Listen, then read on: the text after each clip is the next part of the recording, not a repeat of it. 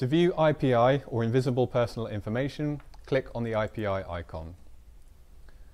As instructed, click and draw around the area with the IPI. You can then adjust the settings as necessary to find the IPI within the passport photograph.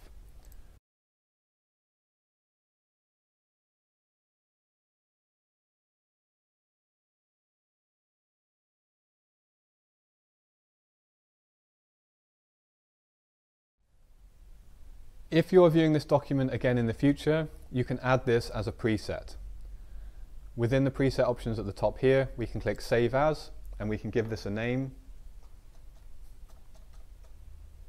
and click Save. At this point onwards, if this document is examined in the future, we can select on this preset without having to manually set up the settings as before. Quit that for a moment. If you're finding it difficult to find the exact IPI settings, the oscillate icon can be useful. This will oscillate or try a variety of different settings to hopefully find the best setting for you. If you wish to save this image to the gallery, click on the plus, and as before, this will be added to the gallery.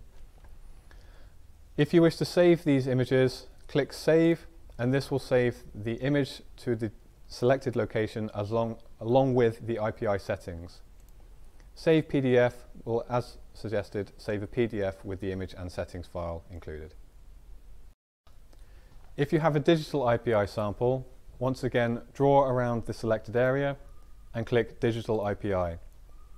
This will take a little bit of time to process. Once completed, click OK, and the IPI results will be displayed here. Once again, you can click Save to save these results as before.